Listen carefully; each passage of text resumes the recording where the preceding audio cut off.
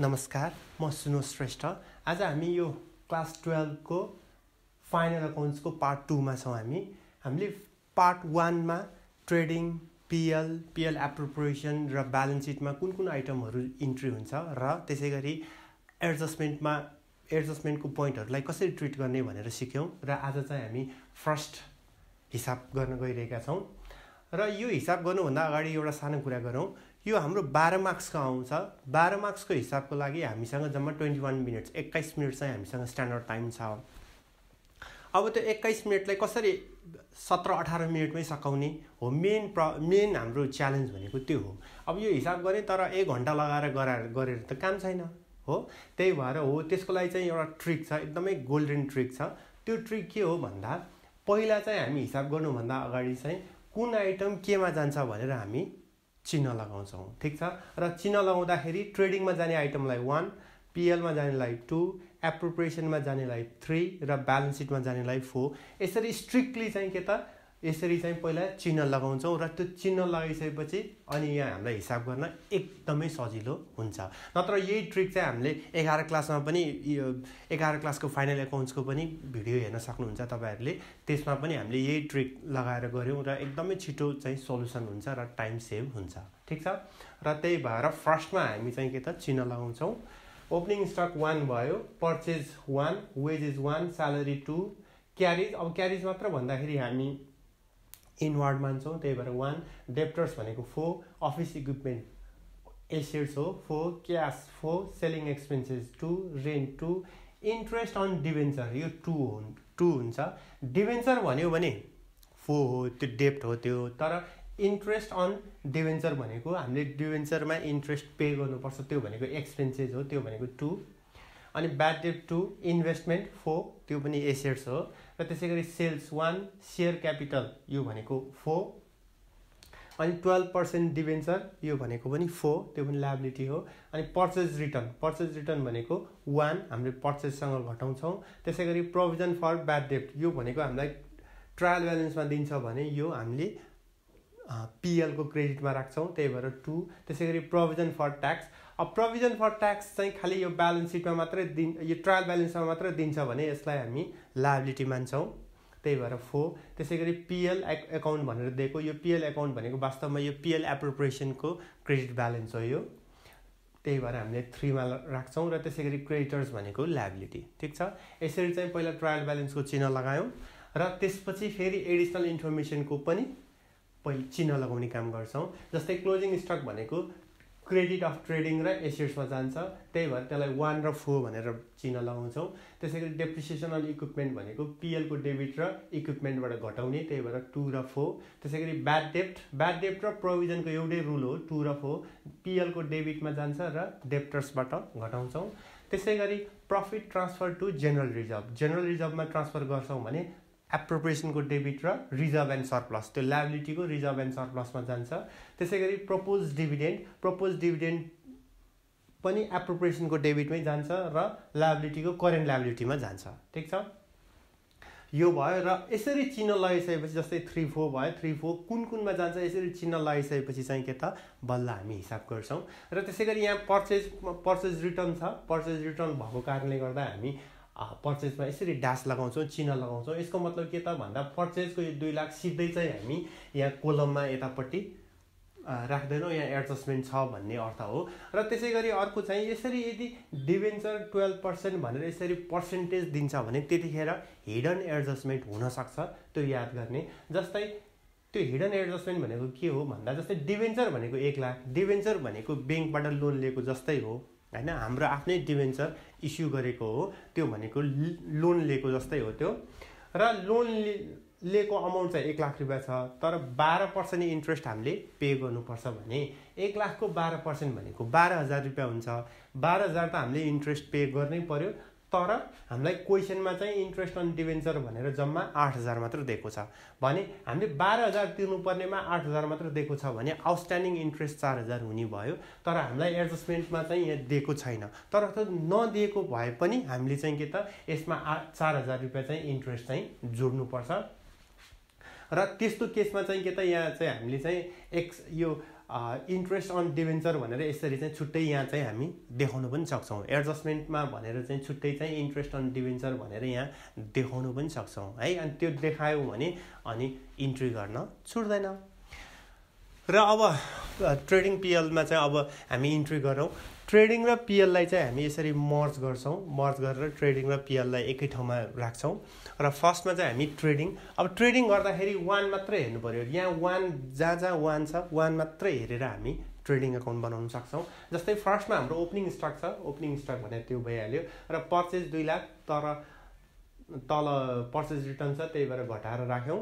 र त्यसै गरी अर्को भनेको वेजेस हो, वेजेस पनि राख्यौँ। त्यसपछि अर्को क्यारेज, क्यारेज मात्र भन्दाखेरि हामी एजुम्ड इनवार्ड भनेर लेख्यौँ भने अझ बेटर हो है। नत्र यत्तिकै पनि क्यारेज यहाँ हाम्रो ट्रेडिङमै राख्ने चलन छ, यत्तिकै राख्न सक्छौँ। र त्यसपछि अब सक्यो, ट्रायल ब्यालेन्सको चाहिँ सक्यो। अब एडिसनल इन्फर्मेसनमा 1 लेखेको कहीँ छ कि भनेर हेर्ने, फर्स्टमै छ क्लोजिङ स्टक प्राय हुन्छ, त्यो चाहिँ हामी के त क्रेडिटमा इन्ट्री गर्छौँ। र त्यसपछि यहाँ हेर्छौँ यो 4,65,000 क्रेडिटमा भयो, यो क्रेडिटमा बढी छ भने त्यो कपी पेस्ट गर्छौँ। त्यसपछि जति पुग्दैन यहाँ त्यसलाई ब्यालेन्सिङ फिगर, त्यो चाहिँ ग्रस प्रफिट सिडी है। र त्यही ग्रस प्रफिट सिडी चाहिँ यतापट्टि आएर बिडी हुन्छ र पिएल अकाउन्ट हाम्रो स्टार्ट हुन्छ। र यति गरेको 3 नम्बर वा 4 नम्बर दिइरहेको हुन्छ यस्तो ट्रेडिङ अकाउन्टको लागि। र अब हामी पिएल अकाउन्टमा जान्छौँ। पिएल अकाउन्टमा अब खालि 2 मात्रै हेर्नु पऱ्यो। जहाँ 2 छ त्यो मात्रै हेरेर हामी पिएल अकाउन्ट बनाउँछौँ। जस्तै फर्स्टमा हाम्रो स्यालेरिज छ, स्यालेरिज त्यही लेख्ने। जहिले पनि पहिला ट्रायल ब्यालेन्सबाटै गर्ने है, ट्रायल ब्यालेन्स सकाउँछौँ। त्यसपछि एडजस्टमेन्टमा हामी आउँछौँ। फर्स्टमा स्यालेरिज छ, डेबिटमा छ, त्यही भएर डेबिटमै भइहाल्यो।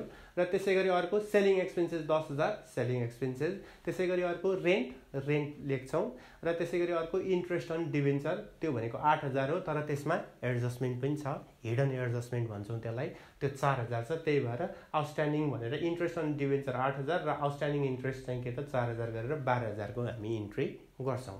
त्यसपछि अर्को ब्याड डेब्ट छ 7,000 ब्याड डेब्ट। र त्यहाँ ट्रायल ब्यालेन्समा दिएको ब्याड डेब्ट भनेको चाहिँ हाम्रो ओल्ड ब्याड डेब्ट हो, त्यही भएर ओल्ड भनेर लेखिदिएँ मैले।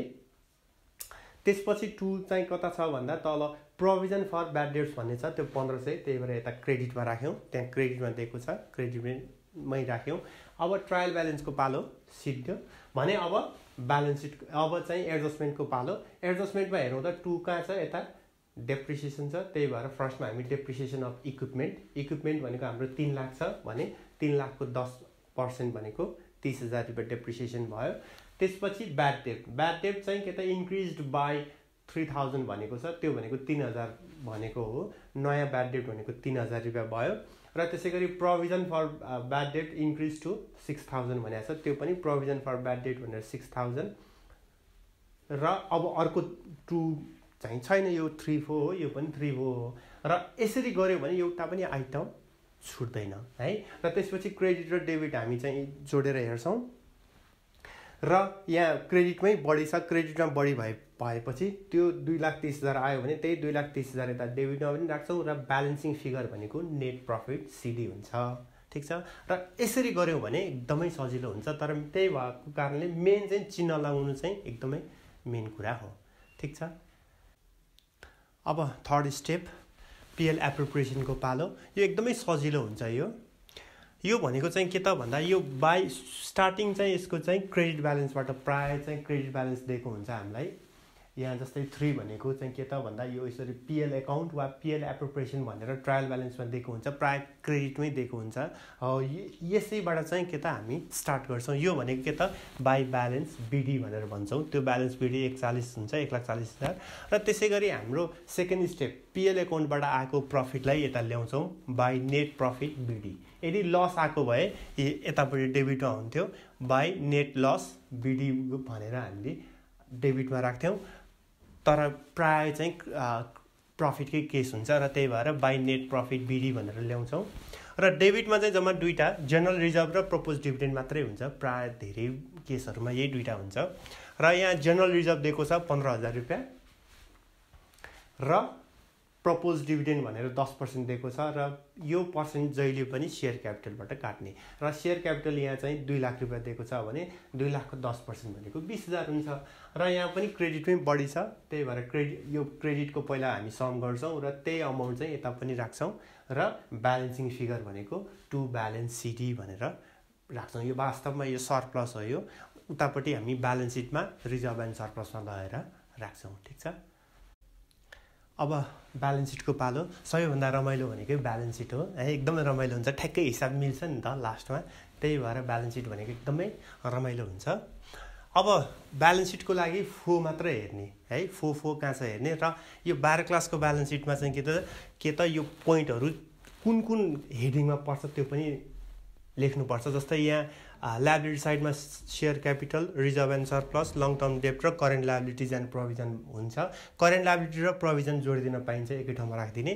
र यतापट्टि चाहिँ फिक्स एसेट्समा ट्यान्जिबल र इन्ट्यान्जिबल दुइटै हुन्छ इन्भेस्टमेन्ट करेन्ट एसेट्स र त्यसपछि लास्टमा फिक्टिसियस एसेट्स वा मिसलिनियस एक्सपेन्डिचर भन्ने हुन्छ तर यो हिसाबमा चाहिँ मिसलिनियस एक्सपेन्डिचरवाला कुनै पनि छैन त्यही भएर यहाँ देखाइनँ मैले र पहिला हेडिङ पनि लेख्नु पर्यो र अब हामी इन्ट्री गर्छौँ र इन्ट्री गर्दाखेरि जहिले पनि के त यो हाम्रो ट्रायल ब्यालेन्सबाटै सुरु गर्ने र फर्स्टमा भनेको डेप्टर्स छ डेप्टर्स भनेको 50,000 है डेप्टर्स 50,000 यहाँ हामी देखाउन सक्छौँ एसेट्समा ठिक छ र डेप्टर्समा चाहिँ के त यहाँ ब्याड डेप्ट र प्रोभिजन दुइटै दिएको छ यहाँ त्यही भएर यहाँ ब्याड डेप्ट र प्रोभिजन दुइटै हामीले घटाएर देखायौँ ठिक छ र त्यसपछि अर्को अफिस इक्विपमेन्ट त्यो भनेको हाम्रो फिक्स एसेट्स हो र त्यहाँ डेप्रिसिएसन छ त्यही भएर डेप्रिसिएसन घटाएर देखायौँ ठिक छ र त्यसै गरी अर्को भनेको क्यास त्यो भनेको करेन्ट एसेट्स हो त्यही भएर 40,000 रुपियाँ करेन्ट एसेट्समा ल्यायौँ त्यसै गरी अर्को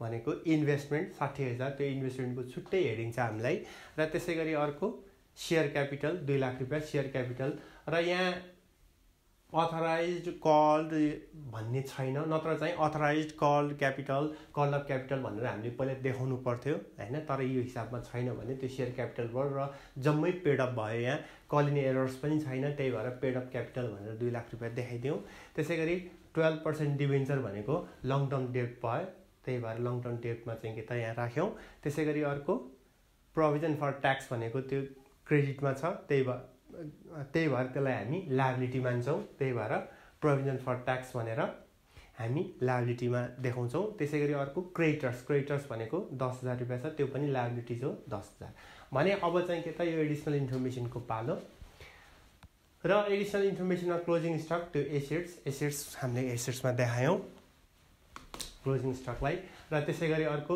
डेप्रिसिएसन हामीले घटाइसकेका छौँ र ब्याड डेप्ट र प्रोभिजन त्यो पनि घटाइसकेका छौँ अनि profit transfer to general reserve यो जेनरल रिजर्भ भनेको चाहिँ के त यो रिजर्भमै आउँछ है रिजर्भ एन्ड सरप्लसमा आउँछ र त्यसै गरी प्रपोज डिभिडेन्ड भनेको चाहिँ के त यो करेन्ट लायबिलिटी पनि हो त्यही भएर हामीले प्रपोज डिभिडेन्ड करेन्ट लायबिलिटीमा पनि राख्यौँ र हिडन एडजस्टमेन्ट अघि थिएन मैले जादु गरेर यहाँ ल्याएँ है हिडन एडजस्टमेन्ट त्यो पनि यसरी हिडन एडजस्टमेन्ट दिँदाखेरि चाहिँ के त क्वेसनमै लेख्नु राम्रो क्वेसनमै के त यो अब भीसम्म दिएको भयो भने भिआई भनेर हिडन एडजस्टमेन्ट भनेर यो त्यहाँ लेख्दाखेरि राम्रो क्वेसनमै नत्र छुट्ने सम्भावना हुन्छ त्यही भएर के त त्यो पनि यहाँ लेखिदिने र यो पनि करेन्ट लायबिलिटी हुन्छ र यसरी गऱ्यौँ भने करेन्ट लायबिलिटी त्यो पनि हामीले इन्ट्री गऱ्यौँ र यसरी गर्दाखेरि एउटा पनि आइटम छुट्दैन है र ब्यालेन्स सिट गर्दाखेरि फो मात्र हेर्ने भयो र यसरी गर्दाखेरि एउटा पनि आइटम छुट्दैन र हिसाब पनि ठ्याक्कै मिल्छ है अब हामी अर्को प्रब्लममा छौँ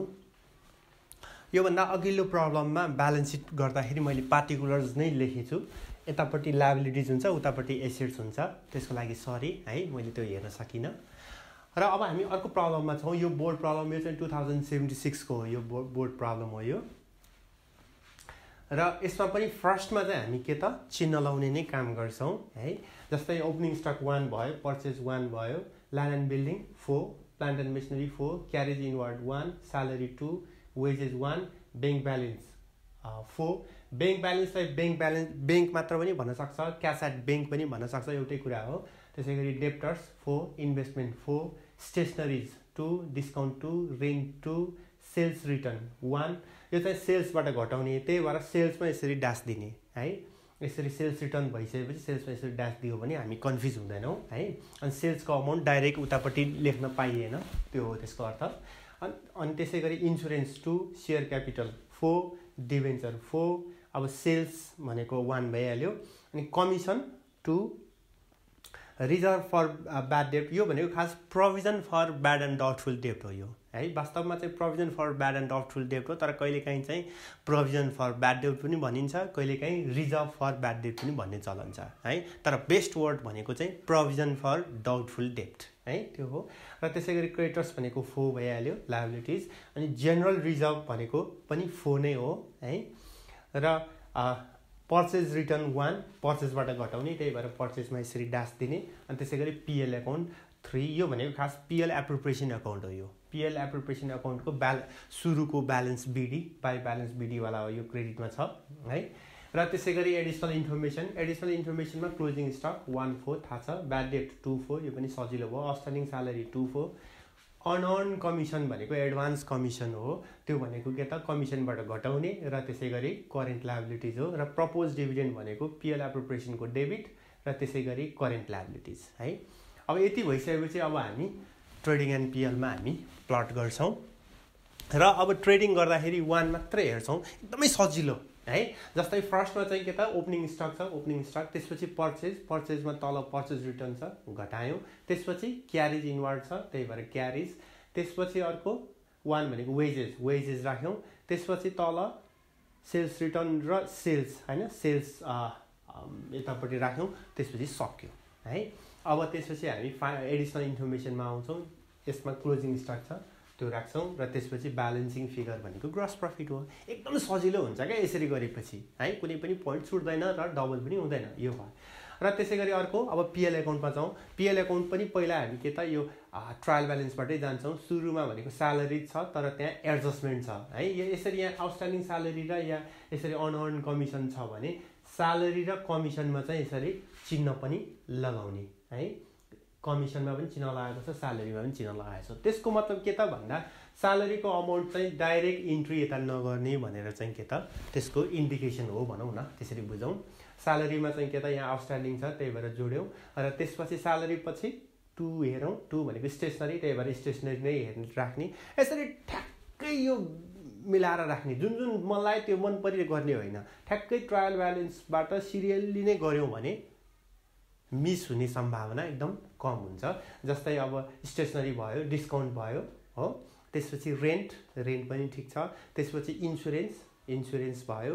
त्यसपछि अब 2 भनेको कमिसन, क्रेडिटमा छ, त्यही भएर बाई कमिसन भयो होइन। तर त्यसमा चाहिँ के छ त एडभान्स कमिसन छ वा अनअर्न कमिसन। अनअर्न भनेको एडभान्स भन्न खोजेको हो, त्यो एडभान्स लेख्न पनि मिल्छ वा अनअर्न लेख्न पनि मिल्छ, जुन घटाउँछौँ, त्यही भएर 40,000 भयो। त्यसपछि अर्को भनेको 2 भनेको रिजर्भ फर ब्याड डेब्ट है, त्यो भनेको प्रोभिजन फर ब्याड डेब्ट हो, त्यही भएर यहाँ राख्यौँ। त्यसपछि अर्को त्यहाँ सक्यो। अब ट्रायल ब्यालेन्सको सक्यो। अब एडिसनल इन्फर्मेसनमा 2 कहाँ चाहिँ हेर्ने, जस्तै ब्याड डेब्ट भनेको 5% डेप्टर्सबाट भने ब्याड डेब्ट 5% अफ 25,000 भनेको 50,000 भनेको 2500 भयो। त्यसपछि अर्को भनेको आउटस्ट्यान्डिङ स्यालेरी हामीले अगाडि नै गरिसकेका छौँ। त्यसै गरी अनअर्न कमिसन त्यो पनि गरिसकेका छौँ र यसको छैन भने यति नै हो, सकिहाल्यो है। र अब त्यसपछि के गर्छौँ भन्दा डेबिट र क्रेडिट सम गर्छौँ र यहाँ पनि क्रेडिट नै बढी छ। क्रेडिटमा बढी भइसकेपछि क्रेडिटकोमा पहिला जोड्छौँ र त्यही अमाउन्ट यता पनि राख्छौँ र जति पुग्दैन त्यो भनेको हामी ब्यालेन्सिङ फिगर वा भनौँ नेट प्रफिट सिडी भनेर भन्छौँ। ठिक छ। अब पिएल एप्रोप्रिएसनको पालो। पिएल एप्रोप्रिएसन एकदमै सजिलो, किन भन्दाखेरि यसमा जम्मै ब्यालेन्स बिडी, एउटा पुरानो ट्रायल ब्यालेन्सबाट ब्यालेन्स बिडी, अनि त्यसै गरी नेट प्रफिट, र यहाँ डेबिटमा जम्मा 2टा, एउटा प्रपोज डिभिडेन्ड अनि अर्को चाहिँ जेनरल रिजर्भमा ट्रान्सफर छ कि छैन त्यो हेर्ने। यो हिसाबमा चाहिँ प्रपोज डिभिडेन्ड मात्रै छ। प्रपोज डिभिडेन्ड 10% भनेको छ र 8 लाखको 10% भनेको 80,000 भयो। र यहाँ general reserve, transfer to general reserve छैन है। यो एडिसनल इन्फर्मेसनमा जेनरल रिजर्भ छैन। र यहाँ ट्रायल ब्यालेन्समा चाहिँ छ। यदि ट्रायल ब्यालेन्समा जेनरल रिजर्भ दिएको छ भने त्यो चाहिँ ब्यालेन्स सिटमा मात्रै जान्छ, यसमा जाँदैन। त्यही भएर यसमा नेट प्रफिट भइहाल्यो यो हाम्रो पिएल एकाउन्टको, अनि यो भनेको हाम्रो ट्रायल ब्यालेन्सको ब्यालेन्स बिडी भइहाल्यो। र यहाँ पनि क्रेडिटमा नै बढी हुन्छ, त्यही भएर 12,02,000 क्रेडिटमा भयो र त्यही 12,02,000 यता ल्यायौँ र ब्यालेन्सिङ फिगर भनेको टु ब्यालेन्स सिटी गरेर गर्छौँ। ठिक छ। अब एकदमै रमाइलो ब्यालेन्स सिटको पालो है। र अब ब्यालेन्स सिटको लागि के गर्ने भन्दा सबैभन्दा पहिला चाहिँ यो हेडिङहरू चाहिँ लेख्ने है। एउटा पेज पुरा लिने, इक्जाममा गर्दाखेरि ब्यालेन्स सिटको लागि एउटा पेज पुरा लिने, एक पेजमा चाहिँ के त सेयर क्यापिटल यो हेडिङ लेख्ने र 2-3 लाइन छोड्ने है। 2-3 लाइन बढी भए पनि होस् न, एक पेज पुरा लियो भने हामीलाई बढी भएर केही हुँदैन, ठाउँ बढी भएर केही हुँदैन, कम भयो भने चाहिँ हामीलाई प्रब्लम पर्ने हो। त्यही भएर जस्तै सेयर क्यापिटलमा 2-3 लाइन, यसमा 2-3 लाइन, 3 लाइन जस्तो वा 3 लाइन 4 लाइनै लिए पनि भइहाल्यो, एक पेज पुरा लियो भने भइहाल्यो। अनि लङ टर्ममा जस्तै 2 लाइन। अनि सबैभन्दा बढी करेन्ट लायबिलिटिज हो, करेन्ट लायबिलिटिजको त लास्टको सम्मै करेन्ट लायबिलिटिज भइहाल्यो। र त्यसै गरी फिक्स एसेट्समा पनि 5-6 लाइन छोड्ने, किनभने त्यहाँ डेप्रिसिएसन पनि हुन्छ, 6-7 लाइन 8 लाइनै छोड्दा पनि भइहाल्यो हैन, वा 6 लाइन जति छोड्दा हुन्छ। त्यसै गरी इन्भेस्टमेन्टमा त्यही एउटा हुने हो, इन्भेस्टमेन्टमा अरू धेरै आइटम आउँदैन। त्यसपछि करेन्ट एसेट्समा 7-8 लाइन, त्यसपछि लास्टमा मिसलिनियस एक्सपेन्डिचर वा फिक्टिसियस एसेट्स यदि छ भने त्यो पनि राख्नु पर्यो। र पहिला हेडिङ राख्ने हैन, र हेडिङ राखिसकेपछि बल्ल चाहिँ के त अब हामी ट्रायल ब्यालेन्स र यता यो एडिसनल इन्फर्मेसनमा हेरेर प्लटिङ गर्न सुरु गर्ने। जस्तै अब कसरी गर्ने भन्दा पहिला हामी हेडिङ राख्छौँ ठ्याक्क मिलाएर, यता 4वटा, यता चाहिँ अब 3टा वा 4वटा, कहिलेकाहीँ यताको पनि 4वटा दिएको हुन्छ, प्रिलिमिनरी एक्सपेन्सेस, अन्डरराइटिङ कमिसनहरू दिएको हुन्छ। नत्र चाहिँ के त यो जम्मै हेडिङ राख्ने र 3-4 लाइन सबैतिर छोड्यो भने त्यहाँ हेर्दै अनि त्यसपछि प्लट गर्ने। जस्तै फर्स्टमा चाहिँ ल्यान्ड एन्ड बिल्डिङ छ भने ल्यान्ड एन्ड बिल्डिङ यहाँ राख्ने। अब यो हिसाबमा चाहिँ डेप्रिसिएसन छैन, त्यही भएर यतिकै राख्ने। त्यसपछि अर्को प्लान्ट एन्ड मेसिन 5 लाख भनेको छ, त्यही प्लान्ट एन्ड मेसिन भयो। त्यसपछि अर्को ब्याङ्क ब्यालेन्स, त्यो भनेको करेन्ट एसेट्स हो, करेन्ट एसेट्समा लगेर राख्छौँ। त्यसपछि डेप्टर्समा राख्छौँ, अनि यहाँ ब्याड डेप्ट छ, त्यही भएर ब्याड डेप्ट घटाएर राख्छौँ। त्यसपछि इन्भेस्टमेन्ट ठ्याक्क यस्तो राख्छौँ।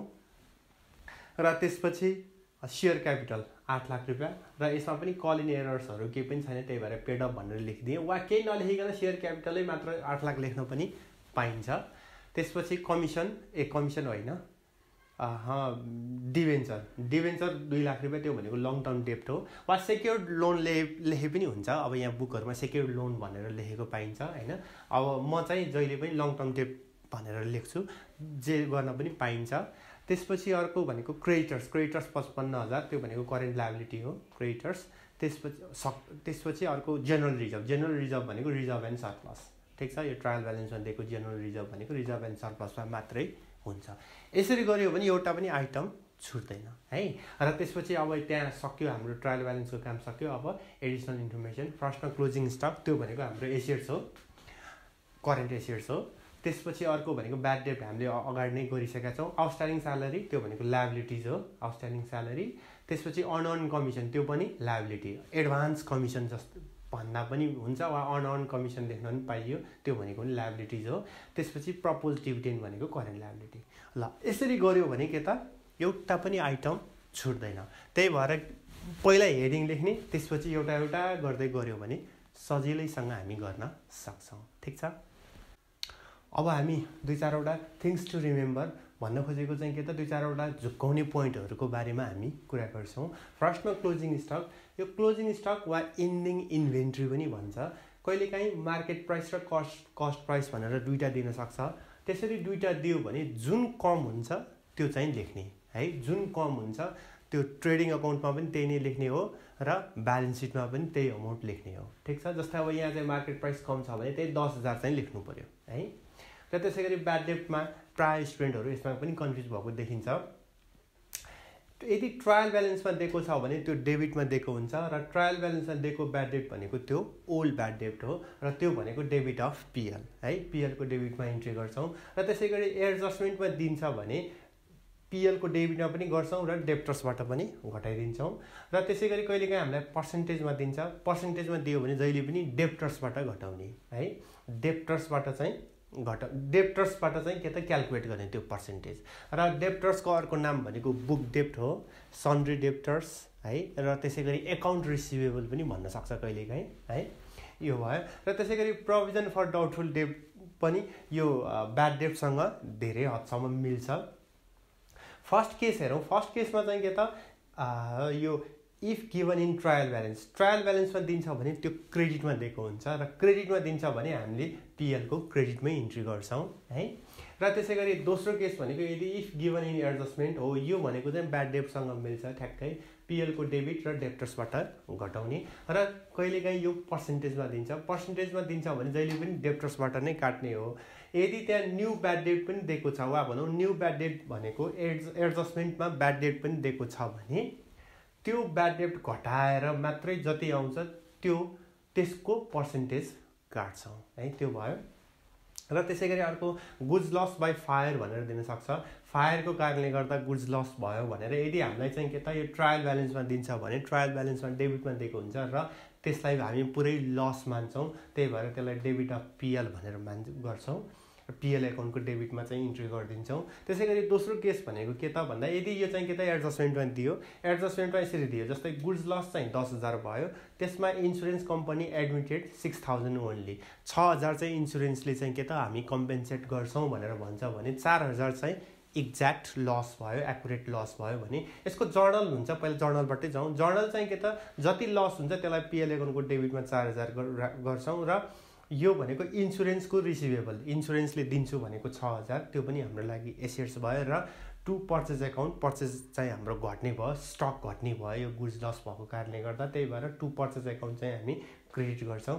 अब हामीले चाहिँ यहाँ फाइनल एकाउन्टमा कस्तो हुन्छ भन्दा यो पिएल एकाउन्टको डेबिट भनेको डेबिट अफ पिएल नै भइहाल्यो। त्यसै गरी इन्सुरेन्स कम्पनीले दिन्छु भनेको 6,000 भनेको रिसिभेबल, इन्सुरेन्स रिसिभेबल नै भनेर हामी एसेट्समा राख्छौँ र यो पर्चेज चाहिँ क्रेडिट भनेको चाहिँ हाम्रो सामान घट्ने हो, त्यही भएर लेस फ्रम पर्चेज भनेर गर्छौँ है। र त्यसै गरी यो अब यो चाहिँ अमाउन्ट तलमाथि भयो भने त्यही अनुसारले चाहिँ एडजस्ट गर्ने। जस्तै अब इन्सुरेन्स कम्पनीले फुल्ली एडमिटेड भन्यो भने चाहिँ के त यो लस भएन, जम्मै इन्सुरेन्स चाहिँ के त 10,000 हुने भयो, त्यस्तो पनि केस हुनसक्छ है। र त्यो चाहिँ त्यही त यो फिगरहरू चाहिँ तलमाथि वा अब कति अमाउन्ट चाहिँ इन्सुरेन्सले दिन्छु भनेको छ त्यो चाहिँ इन्सुरेन्स रिसिभेबल भनेर हामी एसेट्समा राख्छौँ र बाँकी चाहिँ जति छ त्यो भनेको लस भयो, त्यो चाहिँ पिएल एकाउन्टको डेबिट र टोटल लसलाई चाहिँ टोटल जति गुड्स लस भएको छ त्यो चाहिँ हामी पर्चेजबाट घटाउँछौँ है। र त्यसै गरी अर्को चाहिँ के त हिडन एडजस्टमेन्ट, यसमा पनि प्राय स्टुडेन्टहरू कन्फ्युज भएको पाउँछौँ र त्यसले के भन्छ भन्दा जस्तै फर्स्ट पोइन्ट भनेको 10% ब्याङ्क लोन, ब्याङ्कसँग चाहिँ हामीले 10%मा चाहिँ के त लोन ल्यायौँ भन्न खोजेको हो। मानौ 1 लाख रुपियाँ चाहिँ हामीले चाहिँ लोन ल्याएको छौँ, त्यो ट्रायल ब्यालेन्समा दिएको छ भने 1 लाख रुपियाँ लोन लिएका छौँ भने 1 लाखको 10% भनेको 10,000, हामीले 10,000 रुपियाँ ब्याज बुझाउनु पर्छ, त्यो भनेको हाम्रो लागि एक्सपेन्सेस हो। तर अब हामीलाई चाहिँ क्वेसनले चाहिँ दिएन, यदि ट्रायल ब्यालेन्समा चाहिँ इन्ट्रेस्ट पेमेन्ट भनेर डेबिटमा चाहिँ दिएन भने त्यो नदिए पनि हामीले चाहिँ के त इन्ट्रेस्ट भनेर 10,000 चाहिँ के त तिर्नुपर्छ र त्यसलाई हिडन एडजस्टमेन्ट भन्छौँ। र यस्तो केसमा चाहिँ के त त्यो 10,000 चाहिँ एडजस्टमेन्टमा ठ्याक्क इन्ट्रेस्ट भनेर राखिदिने र त्यो भनेको पिएल एकाउन्टको डेबिटमा पनि इन्ट्री हुन्छ र आउटस्ट्यान्डिङ इन्ट्रेस्ट भनेर लायबिलिटीमा पनि इन्ट्री हुन्छ। ठिक छ, एउटा कन्डिसन त्यो भयो।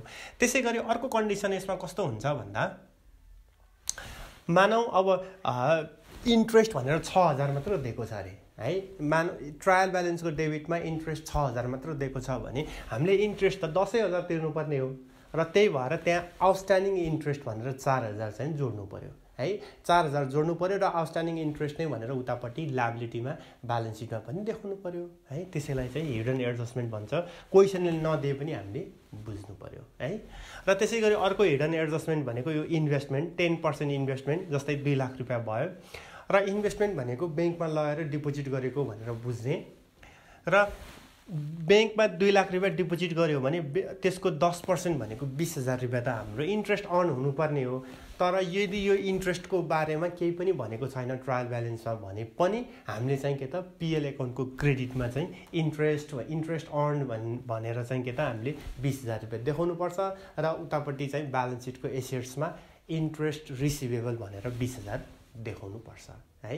र फेरि अर्को केस भनेको चाहिँ के त भन्दा इन्ट्रेस्ट इन्कम भनेर यदि 15,000 दिएको छ भने ट्रायल ब्यालेन्समा इन्ट्रेस्ट रिसिट भनेर 15,000 दिएको छ भने खास हुनुपर्ने त खास 20,000 हो, त्यही भएर 20,000 भएको कारणले गर्दा एक्रुड इन्ट्रेस्ट भनेर 5,000 चाहिँ त्यहाँ जोड्छौँ र एक्रुड इन्ट्रेस्ट वा इन्ट्रेस्ट रिसिभेबल भनेर एसेट्समा पनि लगेर 5,000 राखिदिन्छौँ है। त्यो भयो। र त्यसै गरी अर्को हिडन एडजस्टमेन्ट भनेको जस्तै अफिस रेन्ट ₹10,000 पर मन्थ। अब एक महिनाको चाहिँ 10,000 रुपियाँ भनेपछि त प्रत्येक एक वर्षमा त 12वटा महिना हुन्छ, 12 महिनाको 12 × 10,000 गर्दा 1,20,000 हुन्छ भने अब त्यहाँ रेन्ट कति छ भनेर हेर्नु पर्यो है। अब यसरी दिन्छ भने मानौ अब ट्रायल ब्यालेन्समा चाहिँ रेन्ट पेड भनेर चाहिँ 1 लाख रुपियाँ मात्र दिएको छ भने अझै आउटस्ट्यान्डिङ रेन्ट भनेर 20,000 जोड्नु पर्यो, ठिक छ। र मानौ 80,000 दिएको छ भने त्यहाँ प्लस आउटस्ट्यान्डिङ रेन्ट भनेर 40,000 थप्नु पर्यो। जे होस् एक वर्षमा 1,20,000 त रेन्ट तिर्नु पर्यो नि त है। त्यसरी चाहिँ बुझ्ने। र ट्रायल अनि त्यसपछि पिएल एकाउन्टमा मात्रै मिलाएर भएन, उतापट्टि चाहिँ के त हामी ब्यालेन्स सिटमा पनि फेरि आउटस्ट्यान्डिङ रेन्ट भनेर जति हामीले उता आउटस्ट्यान्डिङ रेन्ट चाहिँ जोडेको थियौँ उसमा यो हाम्रो पिएल एकाउन्टको डेबिटमा त्यति नै अमाउन्ट चाहिँ उतापट्टि लायबिलिटीमा लगेर पनि राखिदिन्छौँ है। त्यो भयो। र त्यसै गरी रिटर्नको केस प्राय स्टुडेन्टहरू यसमा पनि कन्फ्युज हुन्छन्। यसरी रिटर्न भनेर डेबिट र क्रेडिटमा दिन्छ भने यो डेबिटमा दिएको रिटर्न भनेको चाहिँ सेल्स रिटर्न हो, त्यसरी बुझ्ने। किन भन्दा सेल्स भनेको क्रेडिट हो, सेल्स रिटर्न भनेको डेबिट हो नि त, त्यसरी बुझ्ने। र त्यही भएर यो डेबिटमा दिएको चाहिँ सेल्सबाट घटाउने र सेल्स रिटर्नलाई रिटर्न इनवार्ड पनि भनिन्छ। र त्यसै गरी अर्को क्रेडिटमा दिएको रिटर्न भनेको त्यो पर्चेज रिटर्न हो। किन भन्दा पर्चेज भनेको चाहिँ डेबिट हुन्छ, पर्चेज रिटर्न भनेको क्रेडिट हुन्छ। त्यही भएर त्यो भनेको क्रेडिटमा दिएको भनेको चाहिँ पर्चेज रिटर्न वा पर्चेजबाट घटाउने र पर्चेज रिटर्नलाई रिटर्न आउटवार्ड पनि भनिन्छ है। त्यो भएर त्यसै गरी अर्को इन्टेन्जिबल एसेट्स भनेको यो 11 क्लासमा अलिक कमै आउँछ, 12मा चाहिँ यसबाट क्वेसन आउँछ, तर 1-2 चोटि सोधेको छ हाम्रो बोर्ड प्रब्लममा। त्यही भएर बुझ्दा राम्रो। जम्मा 4वटा इन्टेन्जिबल एसेट्सहरू हुन्छन्, गुडविल, कपिराइट, प्याटेन्ट र ट्रेडमार्क। र यसमा चाहिँ के त रिटर्न अफ वा अर अमोर्टाइजेसन भन्ने वर्ड युज हुन्छ। यो रिटर्न अफ र अमोर्टाइजेसन भनेको सेम एज डेप्रिसिएसन। डेप्रिसिएसनको केस भनेको पिएल एकाउन्टको डेबिट र त्यसै गरी उतापट्टि एसेट्सबाट घटाउँछौँ, ठ्याक्कै यसमा पनि त्यही नै हो है। र पर्सेन्टमा पनि दिन सक्छ, अमाउन्ट पनि दिन सक्छ। जसरी डेप्रिसिएसनको ट्रिट गर्छौँ ठ्याक्कै त्यसरी सेम चाहिँ के त यो रिटर्न अफ वा अमोर्टाइजेसनको पनि हामी त्यसरी नै ट्रिट गर्छौँ है। र अर्को चाहिँ अन्तिम पोइन्ट छ प्रिपेड इन्सुरेन्स भनेर 20,000। प्रिपेड इन्सुरेन्स भनेको हाम्रो लागि एसेट्स हो। र फेरि एडिसनल इन्फर्मेसनमा चाहिँ एक्सपायर्ड भनेर ₹15,000 भन्छ भने प्रिपेड इन्सुरेन्स एक्सपायर्ड भनेर वा एक्सपायर्ड इन्सुरेन्स भनेर 15,000 चाहिँ हामी पिएल एकाउन्टको डेबिटमा इन्ट्री गर्छौँ र त्यो 15,000 चाहिँ 20,000बाट घटाएर हामी एसेट्समा चाहिँ जम्मा 5,000 मात्र देखाउँछौँ, ठिक छ। 20,000मा 15,000 चाहिँ एक्सपायर्ड भयो र बाँकी 5,000 मात्रै प्रिपेड इन्सुरेन्स छ भनेर हामी ब्यालेन्स सिटको एसेट्समा देखाउँछौँ। अर्को थप केही टिटिआरहरू थिङ्स टु रिमेम्बरहरूमा हेरौँ। यो यहाँ चाहिँ के त यो फिक्टिसियस एसेट्सहरू वा मिसलिनियस एक्सपेन्डिचरहरू दिन सक्छ, त्यसलाई याद गर्ने धेरैजना स्टुडेन्टहरू यसलाई चाहिँ के त अलमलमा परिरहेको हुन्छ। जस्तै प्रिलिमिनरी एक्सपेन्सेसलाई पिएल एकाउन्टको डेबिटमा नै राखिदिन्छन् मिस्टेकली, त्यो नगर्ने। जस्तै अन्डरराइटिङ एक्सपेन्सेस वा अन्डरराइटिङ कमिसन भन्न सक्ला, discount on issue of shares and debenture भन्छ। यो तीनटा चाहिँ के त फिक्टिसियस एसेट्समा पर्छ। र पिएल एप्रोप्रिएसन डेबिट ब्यालेन्स यदि चाहिँ के त हाम्रो एप्रोप्रिएसन एकाउन्टमा डेबिट ब्यालेन्स आएको छ भने वा भनौँ डेबिटपट्टि बढी छ भने त्यतिखेर चाहिँ के त यो PL account PL appropriation debit balance आउँछ र त्यो चाहिँ फिक्टिसियस एसेट्स वा मिसलिनियस एक्सपेन्डिचरको हेडिङमा राख्ने, ठिक छ। र यिनीहरूको चाहिँ स्पेसली यो तीनटाको चाहिँ के त राइट अफ भन्ने हुन्छ है। यो राइट अफ भनेको चाहिँ सेम एज डेप्रिसिएसन। जसरी डेप्रिसिएसन भनेको फिक्स एसेट्सबाट घटाउँछौँ त्यसरी नै right of preliminary expenses, अन्डरराइटिङ commission वा discount on issue of shares and debenture दिन्छ भने त्यसलाई पिएल एकाउन्टको डेबिटमा राख्छौँ र जति पिएल एकाउन्टको डेबिटमा राख्छौँ त्यति नै एसेट्सबाट घटाउँछौँ, ठ्याक्कै डेप्रिसिएसन जस्तै गर्ने है। त्यो भयो। र त्यसै गरी अर्को कुरा छ प्रोभिजन फर डाउटफुल डेब्ट इन्क्रिज बाई ₹5,000 भनेर दिन्छ भने यसरी इन्क्रिज बाई 5,000 भनेर दिएको छ र ट्रायल ब्यालेन्समा ओल्ड प्रोभिजन चाहिँ 2,000 छ भने पहिलाको 2,000 र इन्क्रिज बाई 5,000 भनेपछि टोटल चाहिँ अहिले चाहिँ न्यू प्रोभिजन 7,000 भनेर राख्ने, ठिक छ। र ओल्ड प्रोभिजन 2,000 भनेको पिएल एकाउन्टको क्रेडिटमै बस्छ र नयाँ प्रोभिजन यो 7000 भनेको पिएल एकाउन्टको डेबिटमा बस्छ र यो 7000 लाई चाहिँ हामी डेप्टर्सबाट पनि घटाउँछौँ है।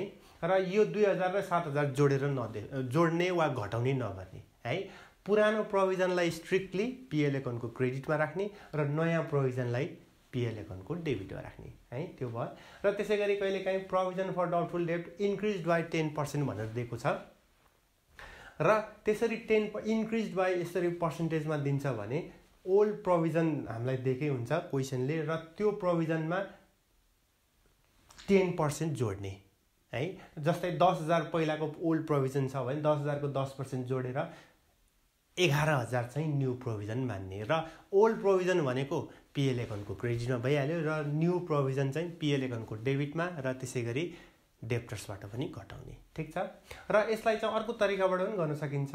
यसमा ओल्ड प्रोभिजनमा प्लस यो 10% छ भने यो 10% अफ डेप्टर्स पनि गर्ने चलन छ है, जुन गर्दा पनि हुन्छ र बढी चाहिँ यही गरेको पाइन्छ, ओल्ड प्रोभिजनमै 10% जोड्ने गरेको पाइन्छ, ठिक छ। र त्यसै गरी कहिलेकाहीँ हामीलाई ब्याड डेब्ट इन्क्रिज्ड बाई ₹5,000 भनेर दिन सक्छ र हामीलाई चाहिँ ट्रायल ब्यालेन्समा चाहिँ ब्याड डेब्ट दिएको हुनसक्छ र ब्याड डेब्टको केसमा इन्क्रिज्ड बाई भने पनि त्यही 5,000 मात्र राख्ने हो। पुरानो ब्याड डेब्टमा यो जोडेर राख्ने होइन कि जति इन्क्रिज्ड बाई 5,000 भने पनि त्यो न्यू ब्याड डेब्ट भनेकै 5,000 हुन्छ है, यो भयो। र त्यसै गरी अर्को पोइन्ट हिडन एडजस्टमेन्टहरू 8% प्रिफरेन्सियस क्यापिटल 2 लाख भनेर 2 लाख भनेर दियो भने त्यो हाम्रो प्रिफरेन्सियस हामीले इस्यु गरेको 2 लाख रुपियाँको प्रिफरेन्सियसमा 8% को दरले डिभिडेन्ड दिनै पर्छ है। र यस्तो केसमा यदि डिभिडेन्ड भनेर चाहिँ यो ट्रायल ब्यालेन्समै दिएको छ भने दिइहाल्यो, सकिहाल्यो। तर यदि ट्रायल ब्यालेन्समा दिएन भने यसरी डेबिट अफ पिएल एप्रोप्रिएसन र करेन्ट लायबिलिटीमा राख्ने। ठ्याक्कै यो हाम्रो नर्मल प्रपोज डिभिडेन्ड हुन्छ नि इक्विटी सेयरको, ठ्याक्कै त्यही सेम नै यसको ट्रिटमेन्ट गर्छौँ। र त्यसै गरी 10% डिभेन्चर ₹1 लाख भन्यो भने हामीले 10% डिभेन्चर इस्यु गरेको छौँ 1 लाख रुपियाँको भने त्यो 1 लाखको 10% भनेको 10,000 रुपियाँ चाहिँ हामीले इन्ट्रेस्ट तिर्नै पर्ने हुन्छ। तर यदि चाहिँ नो इन्फर्मेसन अबाउट इन्ट्रेस्टको बारेमा एडजस्टमेन्टमा पनि दिएको छैन र ट्रायल ब्यालेन्समा पनि दिएको छैन भने पनि हामीले इन्ट्रेस्ट त तिर्नै पर्यो। त्यसैलाई नै हामी हिडन एडजस्टमेन्ट भन्छौँ। त्यही भएर इन्ट्रेस्ट अन डिभेन्चर भनेर 10,000 डेबिट अफ पिएल र त्यसै गरी इन्ट्रेस्ट पेएबल भनेर करेन्ट लायबिलिटीमा पनि देखाउनै पर्छ, ठिक छ। र त्यसै गरी अर्को केस भनेको कस्तो भन्दा इन्ट्रेस्ट पेड भनेर ₹7,000 इन ट्रायल ब्यालेन्समा चाहिँ 7,000 इन्ट्रेस्ट दिएको छ भने त्यतिखेर चाहिँ आउटस्ट्यान्डिङ इन्ट्रेस्ट 3,000 हुन्छ है। किन भन्दा 10,000 त इन्ट्रेस्ट तिर्नै पर्यो भने हो 3,000 रुपियाँ चाहिँ आउटस्ट्यान्डिङ इन्ट्रेस्ट भनेर हुन्छ र त्यो भनेको एडजस्टमेन्टमा दिए पनि नदिए पनि हामीले यो गर्नै पर्ने हुन्छ। त्यसैले त यसलाई हिडन एडजस्टमेन्ट भनिन्छ र 3,000 रुपियाँ चाहिँ यो इन्ट्रेस्टमा लगेर जोड्छौँ र आउटस्ट्यान्डिङ इन्ट्रेस्ट 3,000 भनेर करेन्ट लायबिलिटीमा पनि देखाउँछौँ, ठिक छ। र यसरी हिडन एडजस्टमेन्ट आएको छ भने क्वेसनमा नै टक्क लेखिहाल्ने, नत्र फेरि इन्ट्री गर्न छुट्न सक्छ, एक ठाउँमा भए पनि छुट्न सक्छ। त्यही भएर हिडन एडजस्टमेन्ट भनेर तल यो क्वेसनमै लेख्ने र जस्तै यो भनेको 2 र 4 हो भने 2 र 4 टक्क लेखिदिइहाल्ने कि त्यो गर्यो भने हाम्रो मिस हुने चान्स कम हुन्छ।